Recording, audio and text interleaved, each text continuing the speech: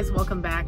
I've been debating whether I wanted to make this video for a while. I always feel hesitant to speak in specifics about places that I've worked, or like I usually won't say them outright or name them. But I wanted to share about this account because I felt like I had some useful information to share and just give people an idea of what they might be able to expect from it, especially new drivers. So that's kind of who this video is directed toward. My first trucking job was actually for a small, like very small 1099, and that's a whole different animal, as you might know. And there were some positives about it, but I went to Schneider because I wanted more rigorous training. I had already started making trucking videos, and it would be funny to go back and see some of those now, but people who had seen my videos, I was getting some feedback like you shouldn't continue working there, and they were right. One of the real drawbacks of working for some of these small 1099 companies is out of date, poorly maintained equipment, and where they're just kind of keeping that truck running. And that was what happened with me. And I was in that situation where something happened with the truck, and something that had nothing to do with me whatsoever, could not possibly have had anything to do with me. And immediately the company guys were like trying to put it on me. And that's the kind of thing that will happen a lot of times when you work for one of those small companies.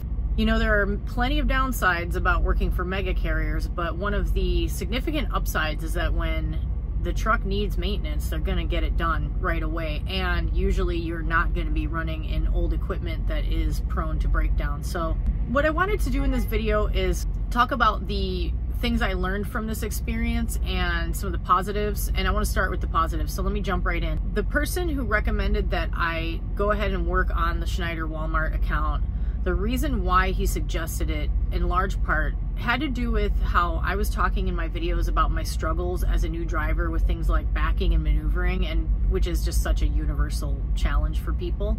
This person was like, if you work on this account, you're going to get so much backing experience, you're going to get maneuvering experience, and you're going to be going to these parking lots for these retail stores that you're going to have to practice that. Definitely having to maneuver and back into loading docks as a new driver every day, multiple times a day, was a really good experience for just getting more comfortable with backing. And in the beginning, I was really not good at it, partly because I really can't blame it on this, but I had been driving a split axle flatbed, which was obviously driving a split axle and backing a split axle is a different kind of challenge. So it was really nice to be able to hone my backing skills in a regular trailer. We did need to move the tandems around from time to time. One other thing I really liked about it was I was working out of a Walmart DC. So here's a couple of big things. It's really nice when you're a new driver to not have to stay over the road. You can like stay out, but most times you're gonna come back to that DC, and if you're on a dedicated account like Schneider, or I know like Martin, a couple of other carriers have accounts with Walmart, have, you know, where their drivers will park bobtail there overnight. It's really nice to have that to come back to, and they have shower facilities for us, which were not great, but they had them. So that was kind of an advantage, because for a lot of new drivers, being able to comfortably back and maneuver your truck in a truck stop, it's not going to be easy in the beginning. And it's not to say you shouldn't try to do it. I'm just saying it's an advantage if you are coming back to a DC at the end of your day and you have a place to park bobtail.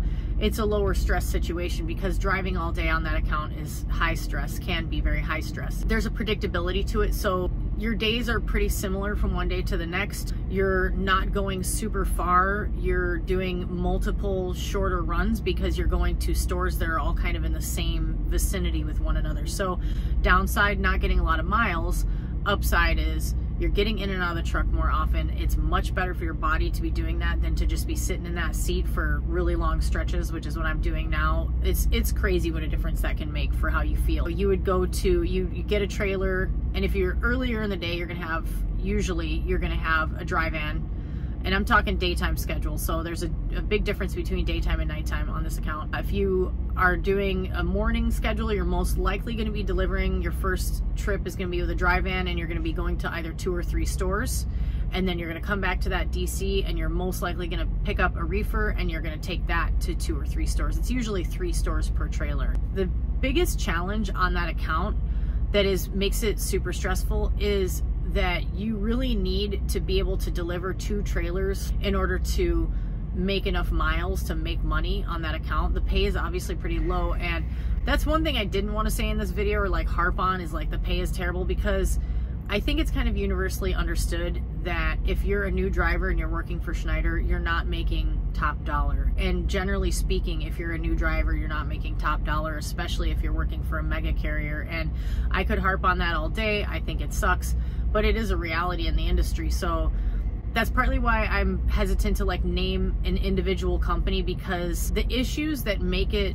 crappy for new drivers and hard to make money even though you work really hard and all of that are more systemic issues. They're industry-wide issues. They have to do with lack of regulation on the trucking industry that started in the early 80s that made a race to the bottom for trucking wages. So that's a whole other video. It's a whole other subject. So I'm really trying not to go into that too much in this video, because it's like, we know these things. There's other videos we can talk about that in. Just for now, let's just talk about specifics about the Schneider Walmart account, what makes it good, what makes it less good for drivers. Well, there's that. There's the fact that in order to get those miles, you need to get those 2 loads, and you really need to get back to that DC at night, because if you don't, that's going to cut into your drive time for the next day, and that's going to make it that much harder for you to get 2 loads. And the likelihood of being able to get 2 loads done is generally already on the lower side if you're a daytime driver, because you're also contending with traffic. And of course, this is just one experience, so it really does depend. There's DCs all over the country, right? So I was in the one that came out of Sterling, Illinois, so it's far western Illinois. It's very rural. You're not as often going to be going into Chicago, for example, although sometimes you do, and that's not very fun as a truck driver. You know, if you're in certain regions, you're going to face more or less traffic, and that's going to determine how much you can accomplish in a day, how many loads you're able to get done. As a new driver, it's very helpful to help you learn time management, because you don't have time. You don't have time for bathroom stops, really. You have to figure out a way to make it work, if you know what I'm saying, and I know you know what I'm saying. So then let me say another thing. So when it comes to the pay conversation, if you're a person who already knows that you're a night owl and you like working nights, you can make fat money on that account even as a new driver. If you're willing to work overnight, the pay is dramatically higher per mile. I'm not going to talk about specifics with cents per mile, because I think that's probably somewhat variable, but I think it can be a difference of something close to 20 cents a mile. Close to it. Don't quote me on that. And I know some of you may be thinking, okay, well, Schneider recently started advertising that it went to hourly pay, and that's true, but I don't know if they are doing that company-wide or just on some accounts. As far as I know, it's still on cents per mile pay on the Walmart account. You also get stop pay, which is pretty cool, because like the company I work for now, we don't get stop pay, and that can really be significant when you're sitting at a stop for any length of time and you're not making any money on it. That's pretty rough. So working nights, if you can work overnight, you can make significantly more pay, but something to note about that is not everyone should try to force themselves into working nights. It's a very hard thing on your body. It can really mess with your circadian rhythm, like your natural rhythm. If you're a person like me who works better during the day and you try to switch to working overnight, it's such a dramatic change for your brain, and it can really affect your mental health. It can affect your energy. And one thing you'll learn if you're a new driver or thinking about getting into trucking, energy management is the crux of your life. Like, a lot of us fall into patterns, whether it's with caffeine, nicotine, all kinds of things, to stay alert and stay energized, because I don't think a lot of average people have any idea about the energy drain of like the focus it takes to drive a truck throughout the day. People think, oh, you just sit and drive, but it's so much more than that when you're driving a semi. It's very draining. So sleep management is crucial. And if you think, oh, fuck it, I'm just gonna stay up all night so I can make that money, it might work for you, but it really might not. I found that out the hard way. I tried doing that for a week with my trainer, or as they call it in the Schneider speak, the TE, training engineer. She works overnights. She makes awesome money, like amazing money, but I can't do that schedule. And I tried to do it with her for a week, and I was screwed by the end of that. I was like, I can't do this. I can't do it. I was depressed. I was exhausted. I was just like, I felt like a mess. So that didn't work for me. But it works for some people, and if you can make that shit work, good on you. Because the other couple of things to think about if you're a new or prospective trucker is driving at night. It can be very tiring. You can't see as well, obviously, because it's a lot darker, especially if you're driving in places like where I was that are rural and there's very poor lighting. You're in these like farm country roads and it's dark as hell. your eyes adjust, so you do get more used to that, but it's more difficult. And like when you're in the environments of the stores, you're maybe in a suburban environment, sometimes in a city environment, it can be really difficult to see, like, are my tandems about to go over that curb because it's too dark to see. Things like that, small things, but it can be a real challenge when you're a new driver. And also just the safety aspect of, like, you know, deer running out in front of you when it's dark and stuff like that. It's more to think about. And then, of course, with inclement weather too, there's that whole element of it. But if you're a person who can handle working overnight, a thing to think about is there's way less traffic at night, and that totally lowers the stress level. So this sort of leads me into, let me talk a little bit about some of the real negatives that I experienced on this account. I have to tell you that in my experience, granted it can be different for other people, but my biggest challenge were the Walmart employees themselves. And let me first say there were some great ones that were like on the ball. They're happy to like unload your trailer. I don't know if they're like thrilled about it, but they're on point, and they seem to recognize that you do a hard job, they have a hard job. There's a lot of pressure working for a company like that, and people might be like, oh, you're just a Walmart employee. And I reject that whole idea of like downplaying the stress of jobs because maybe that job doesn't require as much education or whatever the hell it is.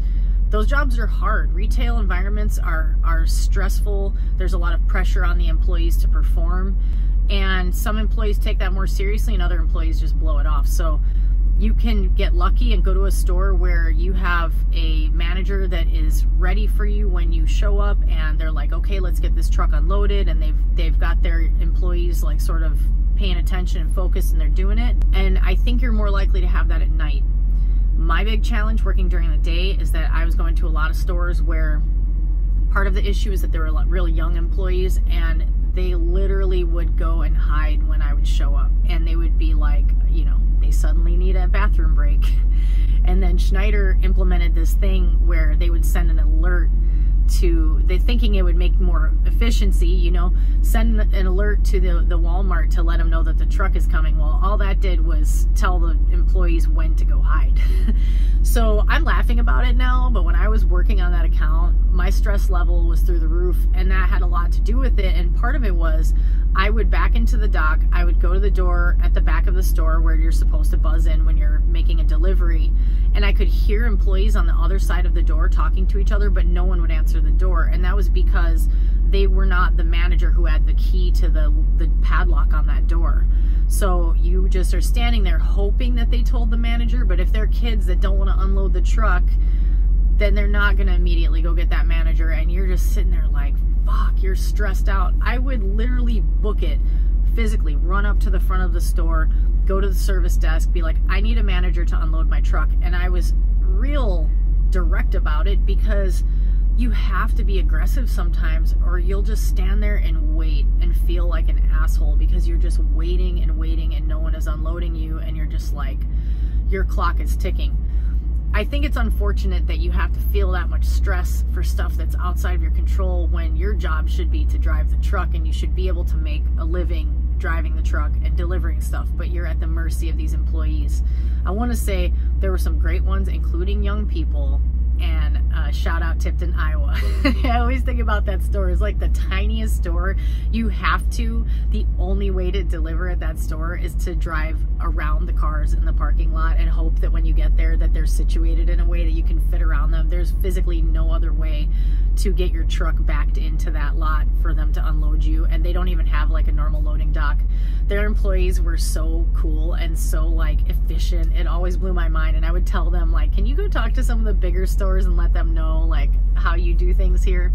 So, you know, you get lucky and you have some good employees like that, but that's the thing. You're at the mercy of those employees.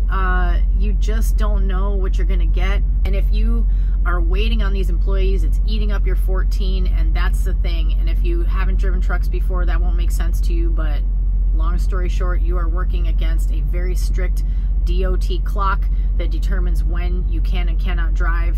And if you can't get that second load executed because you have run out of drive time because these kids didn't feel like unloading your truck and they took 45 minutes to do what could have taken 15 minutes, and believe me, I had that situation plenty of times, it just screws you over, and that's where your paycheck is just tiny. So that was a super stressful aspect of it.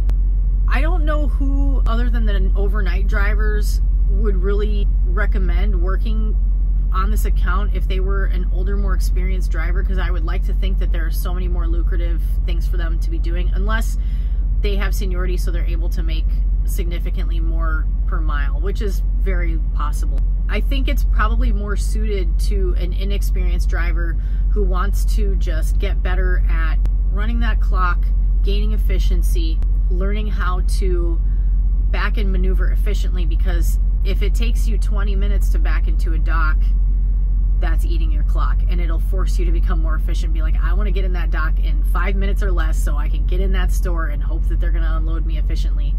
Another thing that I want to say is kind of a significant negative that I experienced was on the back end at the DC.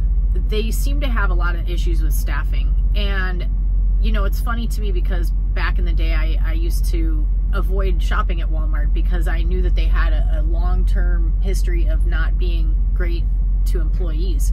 I kept thinking about that while I was working on that account, being like, why is it that they clearly have such a problem staffing the people that load the trucks, load the trailers at the DC? I can't say that I have the most educated perspective to speak from on that. But at the DC itself, there were so many times when you're just sitting there, you have set your NAT in the Schneider speak as your next available time. You set that time and that's when you're supposed to be ready to start driving. But I would have to strategically set it for like 2 hours before I wanted to start my clock, because I knew that there wouldn't be a trailer ready for me until then. And that is always what the case was. You just sit there and wait. And then the people in the office were very stressed out, and you could tell, and it was a kind of thing where you didn't want to bother them. You just try to stay out of the office. And it's like, I just think that's, again, kind of endemic in the trucking industry. It's so high stress for so many people, and there's a lot of reasons I could get into in this video, but I won't, because I feel like it kind of veers into a whole other subject, which has to do with ethics and regulation or deregulation and all that kind of stuff. So we could talk about that at another juncture. But overall, would I recommend working on this account? If you're a new driver, here's what I would tell you. It's going to be punishing. It's going to be stressful as hell. You're going to be working against that 14 every day that you work, and it's going to be really hard, but it's going to condition you. And what I would think of it as is paid training. And also, on that note, Schneider's training is pretty rigorous and thorough, although it was kind of inconsistent. You have some really good instructors. You have some instructors that are not great. They're clearly struggling to have enough training engineers. So like my TE was very young, a lot younger than me, and she's only as experienced as I am now, which is like a year or less experience. I'm about a year in. But as young as she was and inexperienced, she was a pretty good teacher. She actually helped me more with backing than a lot of the far more experienced drivers that I had worked with. So you just don't know. It's kind of a mixed bag. But in general, Schneider is known for having very high safety standards and pretty rigorous training, and that was pretty good. So if you're a new driver and you want to get a good basis of just feeling like you have a good foundation to work from, then I would recommend this account. And just know you're not going to make great money. You're going to work your fucking ass off. You're going to be super stressed out, and you're going to want to wrangle some of those, you're going to want to strangle some of those Walmart staff people. But some of them, you're going to want to hug them and say, thank you for understanding the situation that I'm in. One other thing I wanted to mention that is a really important point is when you're a new driver, so like when I said I started off driving a split axle flatbed, and when you drive flatbed, you don't couple and uncouple from trailers very often, almost never. It's just the same trailer getting loaded and unloaded all the time. On that Walmart account, you're gonna couple and uncouple from trailers all the time. One of the negatives where I was working, and again, this could vary from one DC to another, but the yard drivers there were very aggressive, which is, I think, common in a lot of places. They're just in a hurry all the time. I can't explain in detail why. Someone out there who has more experience than me could explain it better than I could. But basically, the way that they aggressively drop and grab those trailers ends up, and they're heavily loaded, obviously, so it makes it so that it can be really hard to crank the landing gear when you're trying to couple and uncouple. And that happened to me a lot on that particular account. And a pointer I would give any new driver is what my dad told me. My dad has been a trucker for over 20 years, is start in low gear. Don't try to because you're gonna have way too much. Sorry if this makes no sense to you if you are new or haven't driven trucks before and you're going to or whatever, don't worry about it. But if you're trying to crank the landing gear in high gear when there's a lot of weight on it, and the odds are that the legs of the landing gear are not completely aligned straight. It's like they're on a slight angle because of the way that trailer was dropped aggressively. That's probably not a good explanation, but I'm doing my best. You're gonna torque your back and or like shoulders and stuff if you're trying to force it when it's in high gear. Put it in low gear, crank, crank, crank, crank, crank. It's not gonna look like it's moving, and eventually it'll release and you'll hear it and you'll feel it. You'll hear it start to release and you'll feel it, and then put it in high gear and then crank your landing gear. It's the best pointer my dad gave me, and it really did save me. I still use it, but now I'm on a different company, different account, and I still have to couple and uncouple from trailers all the time, and it's nothing like it was on the Walmart account. And I think it was those aggressive yard drivers. That's my theory. But coupling and uncoupling, Schneider is very rigorous in the way that they train that, because having a trailer disconnect can be deadly and terrible for any truck driver. So it's very, very important to go through a specific procedure every time you do it. And they're really good about teaching that. I was really glad to learn it. And I use things I learned there and at the company I'm at now every single time I drop and hook, which is most of what I'm doing these days. On that Walmart account, you're gonna have to do that a couple of times a day. So, because you're gonna have to pick up and drop off trailers from that DC. So that is really, really good practice for that. I also wanna add one of the real negatives in terms of what makes it difficult to get miles and therefore make money on that account is because you're always getting live unloaded versus doing a drop and hook, which you do once in a while, but most of the time you're not. That's where the time gets eaten up. And that's kind of what I was gonna talk about. I don't know what point this clip will show in the video because I'm kind of going in circles here, but that's one of the challenges of this job, is like waiting on the people to unload you. If you can drop and hook, that's awesome. The dedicated Walmart fleet drivers, those guys do the drop and hooks, which is partly why they make the big bucks. So another good thing about being at the DC and working out of a DC is that they have a scale there. And it's not, I don't believe it's a certified scale, but it gives you experience in scaling loads and being able to feel the difference between when a load is balanced properly and when it's not. Side note, I want to recommend an app. It's called Slide Calc. I still use that app. I started using it when I was on the Walmart account, and I found it really helpful if you need to reweigh, if you need to slide your tandems. It's a great way to figure out where exactly to move them. That, and another tool that I'd recommend is a tandem slider stop. That's a little peg that fits into the holes on the rail that you can then specifically choose where you want to put your tandems without sitting there going back and forth and putting stuff on the ground and trying to measure that way. It's much more foolproof, and it's a better way to save time. So getting to scale your loads though when you're headed out of the DC is really nice, just to actually know that you're weighted correctly, not, you know, take the guesswork out of it. I keep turning off the video and thinking I'm done and then thinking of other stuff to add. I wanted to tell you another thing that to me is like such a huge advantage of working on this account that I can't emphasize enough, especially for new drivers.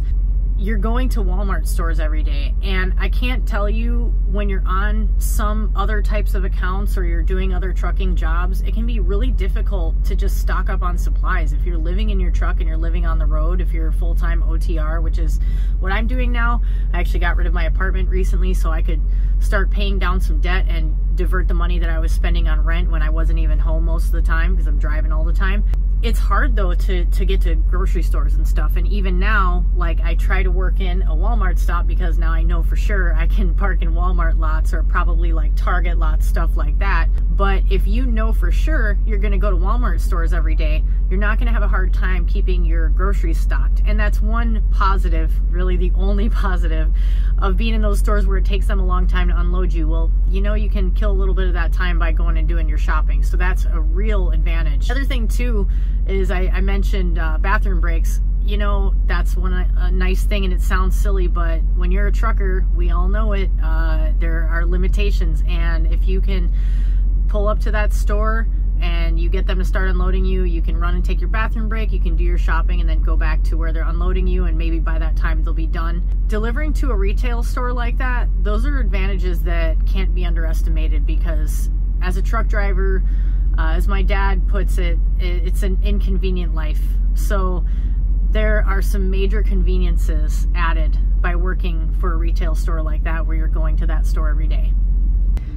So with that, I will bid you adieu. I hope you enjoyed this video and found it helpful. Please like and subscribe if you are so inclined. I'm trying to grow this channel, and I want to provide content that I hope is helpful and interesting to others in the trucking industry. Thanks for watching. Catch you on the next one.